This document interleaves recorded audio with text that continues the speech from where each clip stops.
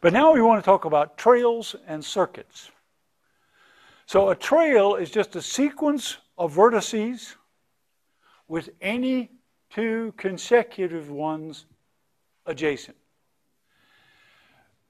The real distinction between a trail and a path is that you can repeat vertices, you can even repeat edges. It's just wandering around in a graph, going from one vertex to a neighbor as long as you like. A trail is called a circuit if the last vertex is also adjacent to the first vertex. And again, most people, when they're writing trails that are circuits, do not write the first vertex at both the beginning and at the end. They just use the word circuit to remind you that this trail closes and comes back to where it starts. Don't mix up the words trail and path. Don't mix up circuit and cycle.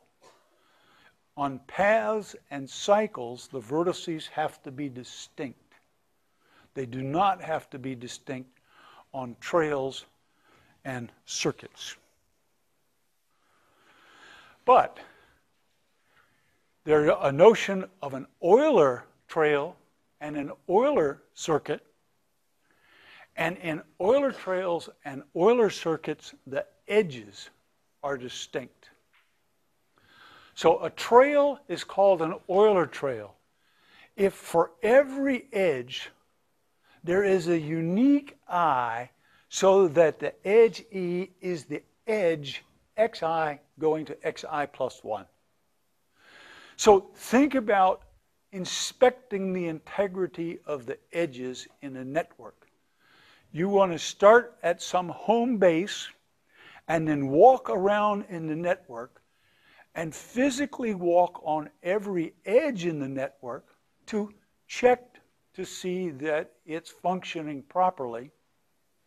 But you don't want to walk on the same edge more than once because that's duplicated labor.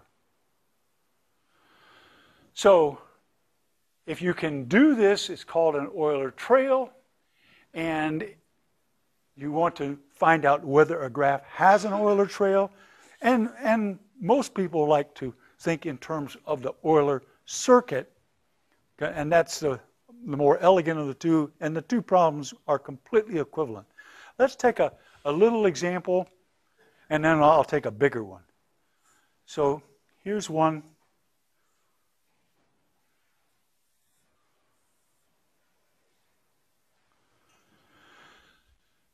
Does this graph have an Euler trail? Let's try. Let me just start here as my x1 and see if I can find an Euler trail. These are your magazine problems where you're supposed to trace a figure without ever lifting your pen off the paper, but never repeating an edge. So I might go this one, to this one, to that one, to that one, to that one, down to that one. I'm stuck. Couldn't do it. All right, well, maybe I just was unlucky. And since I'm working with a colored pen, I got to start over.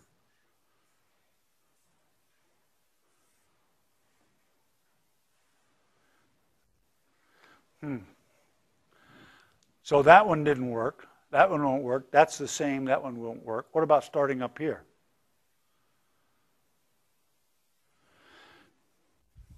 But if you played with this for a minute or two, you'd eventually come around and say, let's try here. Let's do this x1. Now, x1, x2, x3, x4, x5, x6, x7. No, I didn't walk on that edge. That didn't work either. This one didn't work. That one didn't work.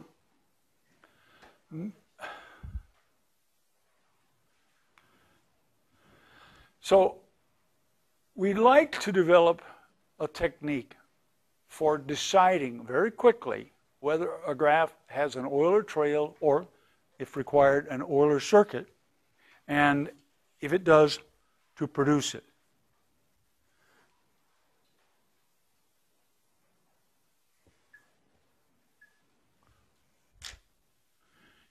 Here's a larger example.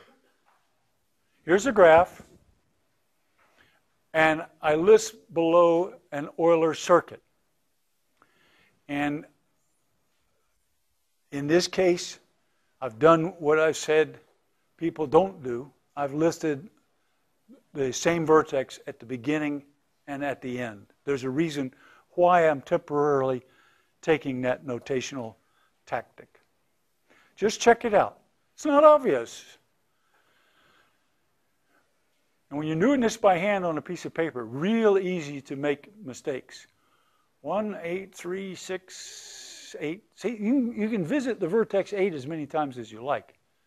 It's, do you walk on every edge exactly once? Okay, so given 90 more seconds, you convince yourself that that is indeed an Euler circuit.